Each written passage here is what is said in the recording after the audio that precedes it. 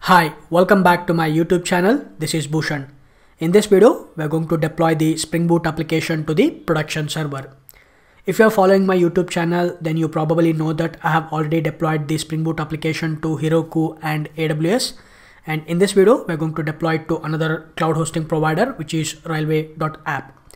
So first of all, thanks to a fellow YouTuber Shiva. One of his LinkedIn posts, he talked about this website. I explored it. I also tried deploying the Spring Boot application previously, and it works exactly what I was expected. And in this video, I will show you how you can deploy your application to this cloud hosting provider. So let's get started. So first of all, you need to create an account inside this Railway.app. Once you create the account, you will, under the starter plan, you will get $5 bucks. Also, you will get 500 hours execution time. This is enough for your hobby project. And once you created this, all you need to do is you need to create a new project. Before that, let's quickly create a Spring project. So let's go to the STS and let's create a new project.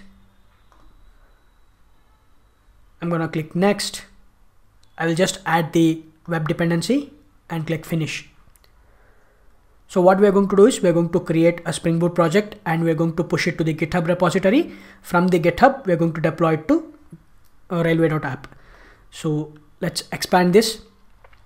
Under the main package, let's create a new class. I'm going to call this home controller. Let's quickly add the controllers, the REST controller annotation, public string, get status. This will be a get request, get mapping. So I'm gonna add an array of URLs or URIs /home /status. Inside this, we are going to return a static text, that is application is up and running. Save this. So now let's go to the main class. Just right click, run as Spring Boot application, and let's go to the browser and go to localhost 8080. Hit enter. You will see the message application is up and running. So now let's push this to the GitHub repository. From the GitHub, we will deploy it to Railway.app. So let's go to the let's go to the STS, stop the Tomcat server. And what I'll do is I'll just go to the terminal and let's go inside root of the project, cd/demo and git init. I'm going to initialize the git add dot. It is going to add all the files to the staging area, and git commit. Let's add the commit message. This is an initial commit. Let's quickly create a repository under the GitHub. Let's go to our GitHub, click new. I'm gonna call this Spring Boot demo, which is available. Make this as a public. Click create repository. Once you created the repository, you can copy this remote URL. So let's copy this remote URL and go back to our terminal, paste it, hit enter, git push origin master. So it will push all the files to the GitHub repository. We can just refresh this and we can see the source code which is present inside our repository. Now let's go back to our Railway.app, click on this start new project. I'm gonna click on this empty project. You can also choose from the GitHub repository. I'm gonna just click on this empty project and you can see a project has been created. So under the project, you can create a multiple services. You can see add a service. So anywhere in this, you can just click on this and click on this empty service.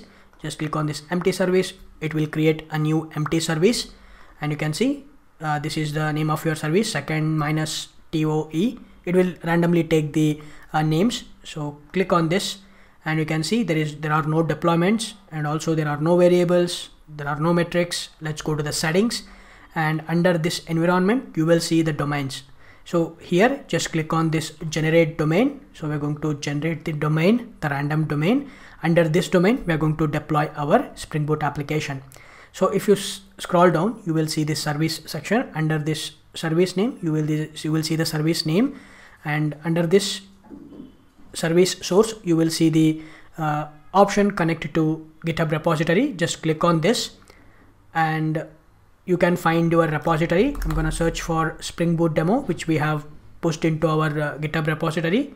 Click on this and it will start deploying it, and you will see this initializing and it will start building. For the first time it will take a couple of minutes to deploy your application, so just wait for some time. I'm gonna close this and you can just click on this, and now inside the deployments you will see the option building. You can click on this to see the view logs as well. Just wait for a couple of minutes.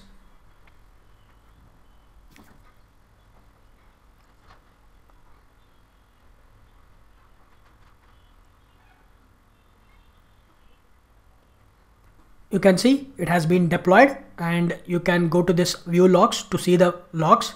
Click on this, and inside this build logs you will see the logs for the build logs, and you will see the publishing the image successfully built, and you can see the build success. All the logs you can see here, and you can go to this deploy logs. You will see the Tomcat has started. You will see the logs in just couple of seconds. Just wait for it. Right now if you click on this you will see the application is up and running, you can see. And also if you go to this, here you will see the logs. So just wait for a couple of minutes and you will see the logs. You can see the Spring Boot has been started and it is running on the port 5932. And if you go to this URL, okay, you will see this application is up and running.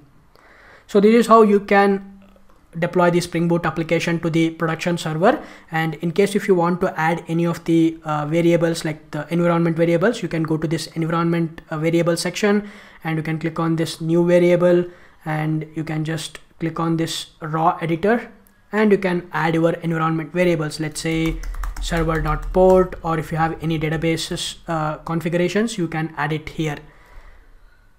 Alright, so in this video we discussed how to deploy the Spring Boot application to the production server. In the next video we are going to see how we can connect this Spring Boot application to the MySQL database. I will see you in the next video.